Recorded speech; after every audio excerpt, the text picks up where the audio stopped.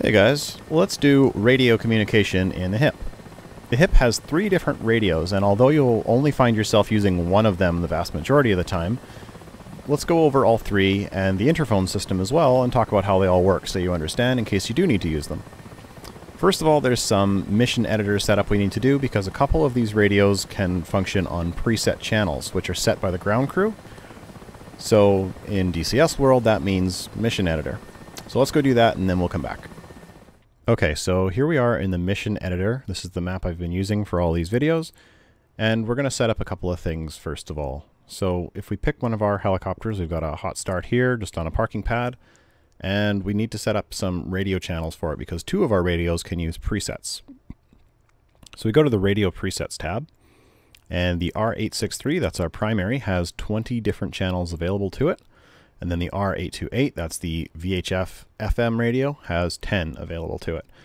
Now our tower has 4 different frequencies, and these 2 radios alone can reach 3 of them. So let's put in on channel 3, 119.75. That's the VHF, the upper VHF frequency for the tower. And then on channel 5, we'll put in the UHF frequency, which is 251.75. Then if we come down to the R828, the FM radio, and on channel 7, we will leave it at 40.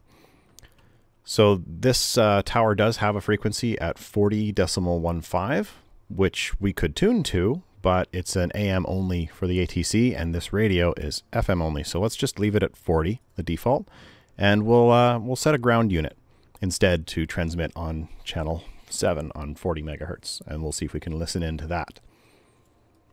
So that's pretty much it for that one. And if you come over here, I've set this APC on the ground over here. And it has a couple of advanced actions to set the tune to channel 7, 40 FM. And then it's going to play a sound file. So we can just tune in and listen to that. So that's pretty much it for mission setup. These are things that the helicopter is not going to tell you in the game. You're not going to be able to find these frequencies anywhere unless you're using SRS online.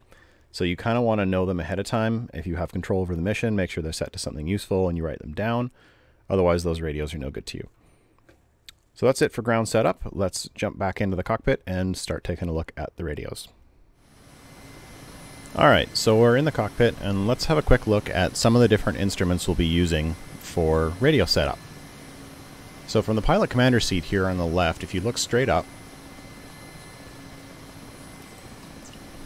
there are 2 things. Yeah, there are 2 panels right here. So this one up here has your volume control for communications inside and for communications outside. You have a radio select. This one determines which radio is active at any given time. You can only have one active at once. So UHF is the primary, HF is your long range high frequency. This is a VHF FM. SW is not implemented. ARC9 and ARC-UD are both navigation modes, which we'll get to in a future video. So we're going to leave this on UHF because that's the one we're going to start with. And then finally you have this ICS/radio toggle, which you'll only toggle to ICS when you need to talk to the ground crew. The rest of the time it should be on radio.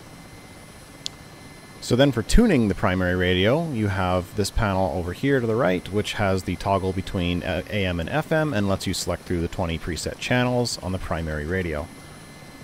So that's pretty much it for the pilot commander, other than a mic or a radio trigger.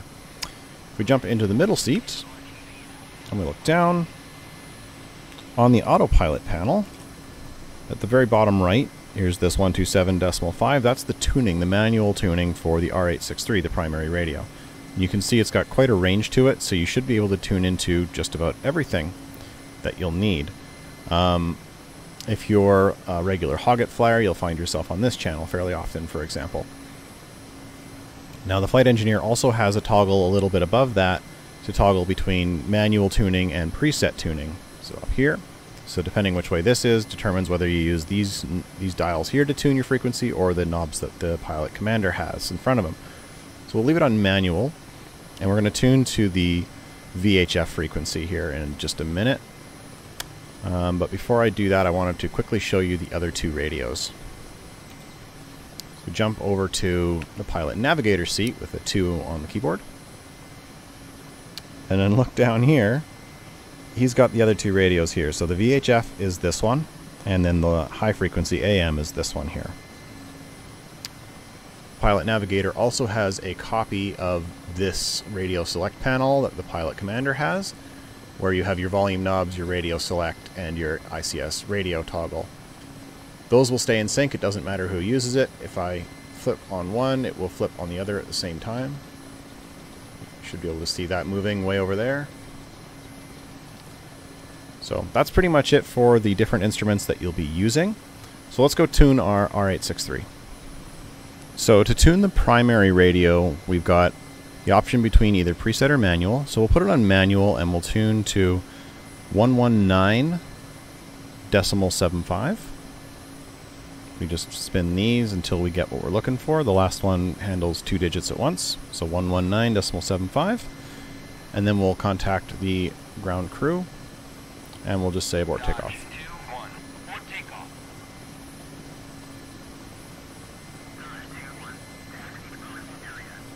Alright, and then they also have a UHF frequency on 251.75. So we can tune to that. Same idea. Key the mic, request to take off.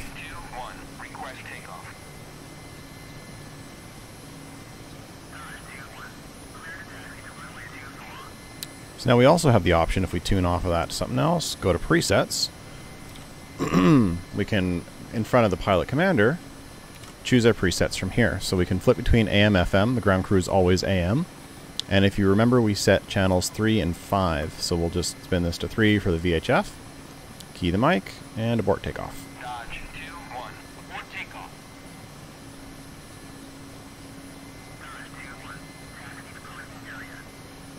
And then we can spin that to 5, which is the UHF, and request to take off.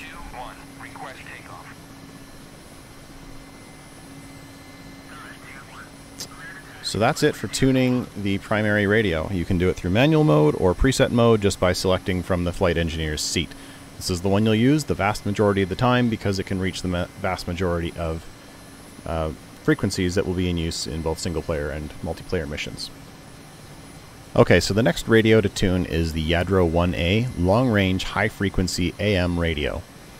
So first thing we need to do is come up and select it on this panel here. It's the HF or high frequency, and then make sure this is on radio. And then the panel for it is down here. So it's this panel here at the bottom right of this little box, and this is only manually tunable. We can only dial in the frequency we want.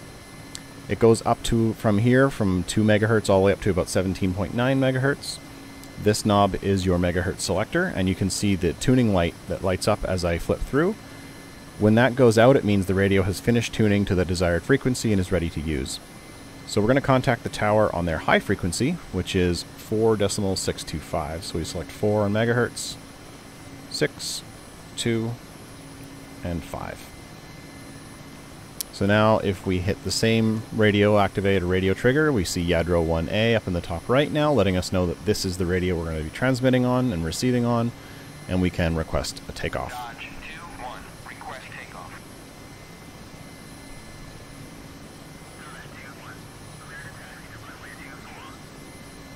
So that's pretty much it for that radio. Our last radio to tune is the R828 low-range VHF FM radio. So once again, we have to select it. Come up here, select VHF. Make sure we're on radio. And then it's down here at this radio box as well.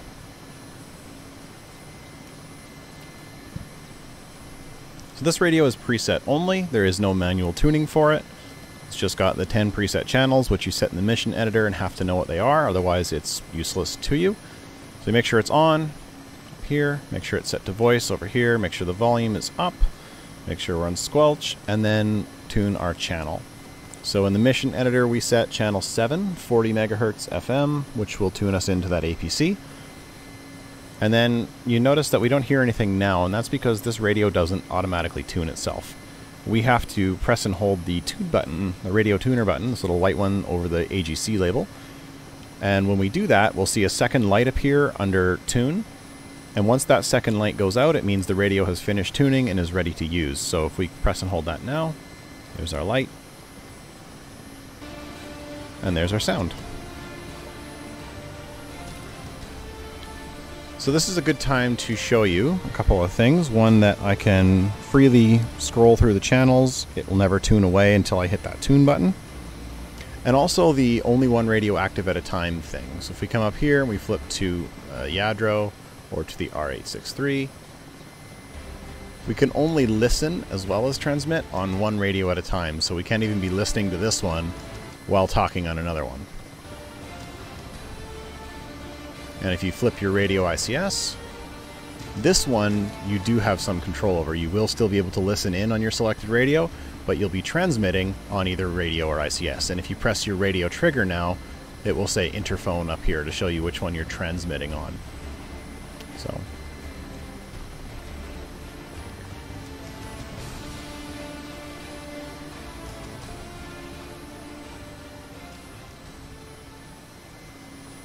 Okay, so finally we just need to contact the ground crew, which can be a little frustrating if you're used to the newer modules like the Hornet or the Tomcat, where you can just land anywhere and open this menu with Alt and apostrophe.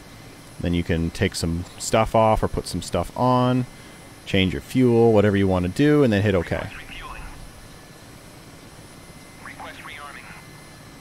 We didn't get a response. We're supposed to hear copy from the ground crew. And you might think that, oh, well, maybe I just need to open my door. Well, you're still not going to get a response. You might think, oh, well, maybe I just need to use that Interphone hotkey instead of the radio trigger, but nope, you're still not going to get a response. What you have to do is go up here and toggle this ICS radio selector to ICS. And then it doesn't matter which of the radio hotkeys you use, whether it's Interphone or radio trigger, you're going to get Interphone up here no matter what. And you can go in through ground crew and rearm and refuel. Or if you want, you can use the hotkey now with Alt and apostrophe, and you'll get the same menu. So we're just going to take our bombs off, and we're going to add a couple percent of fuel here, and hit OK. Request refueling. Request rearming. Copy. So there's our confirmation from the ground crew that they'll actually get to work and do stuff for us.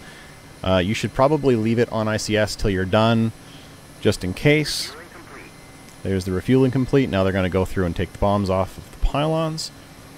But that's pretty much it for contacting the ground crew. Just remember that when you're done, you should flip it back to radio, or you won't be able to transmit to anyone else except the ground crew.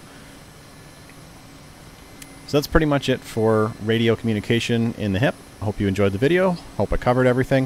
If I got something wrong or missed anything, please let me know. And I'll see you guys next time.